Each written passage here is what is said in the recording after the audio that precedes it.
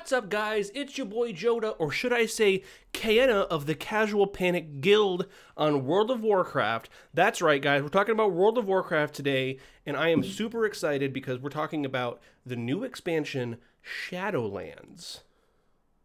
This video is kind of going to be a couple of different things. Just want to talk about my experiences, but also just some of the new things just to give people kind of an idea of what's going on with the new expansion to see if you're interested in doing it.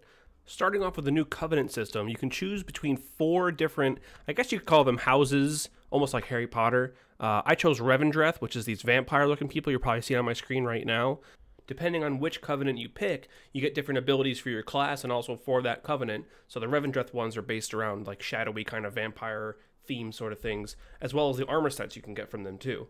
Next, I wanted to show you guys the new soul binding system. So this is like a new kind of tech tree you can do where you have a choice between 3 different champions in your Covenant, and there's a bunch of different abilities you can get for each one of your specs that go down this tree. They have like potency, finesse, and endurance, and then as well as each of those soul binds has special abilities on that tree you can do. Now, some of them are better for damage, some of them are better for tanking, so I went for straight damage because that's what I'm all about. Another familiar thing for people who have played World of Warcraft before is the command table, where you can get these little champions, almost like chess pieces, I guess now, where you send them on adventures and you can get different items like money, cosmetic pieces, mounts, anima, which is a new currency in the game. So, you know, you'll see here in a second that you take these champions and you put them on the board, and then they have different abilities. Depending on where you place them, they'll do damage to certain enemies. And there's some strategies that you can kind of implement there. I haven't figured them out yet, but I'm sure that somebody way smarter than me has already figured it out. Next thing I wanted to talk about was the renown system, which is levels that you can get for your Covenant, which is basically like your reputation with them. There's reputation as well as the renown, but there's like renown levels that you can only get a certain number per week. I think it's 3 right now. I might be wrong about that, but every week you can get 3 new levels, and as you level up, you can get different things like new champions, new armor appearances, the campaign quests, which is kind of the story of the game. And the good thing about it is that every week you can actually, if you miss a week of getting those levels, there's a catch-up mechanic where you get these emblems of renown for regular quests that you would be doing per day for your Covenant. So it's a really good idea for people with less free time. Moving on to my favorite parts of the game is the dungeons and the raids. Now, I've been running dungeons on this character since I hit 60 last week, and I've gotten some pretty decent gear. You know, on Mythics, I've gotten some nice stuff, but this week I had a lot of bad luck, except for this, which I sold for a lot of money, and it made me very happy. I actually got like 2 more of those after that and got a whole bunch of money. You'll see people right now congratulating me because we got rich, y'all. We the new Jeff Bezos.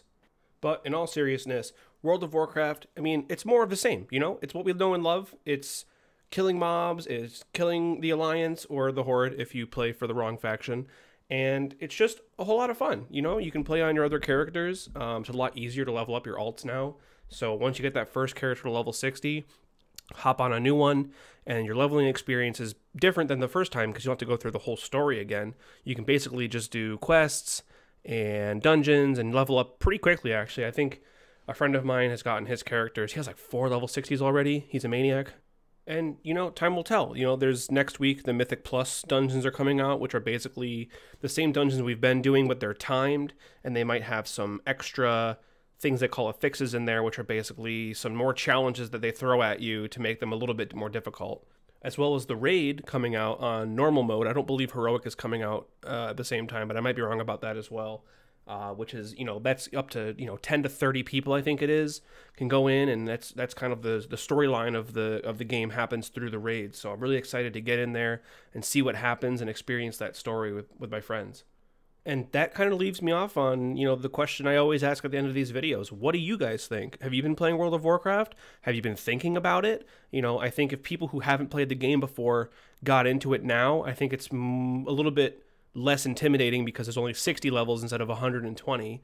And the new player experience, they definitely tried their best to make it a little bit easier for people who don't know what they're doing. They're not going to be super overwhelmed with all the buttons and questing and, you know, story and all that crap. So yeah, let me know, guys, down in the comments below. What do you guys think of this new expansion? If you're trying to get in to play the game, you know, send us a message. We're on the Khadgar server on Horde, so if you ever want to play with us, give us a shout out, and I'd be happy to invite you guys to the guild.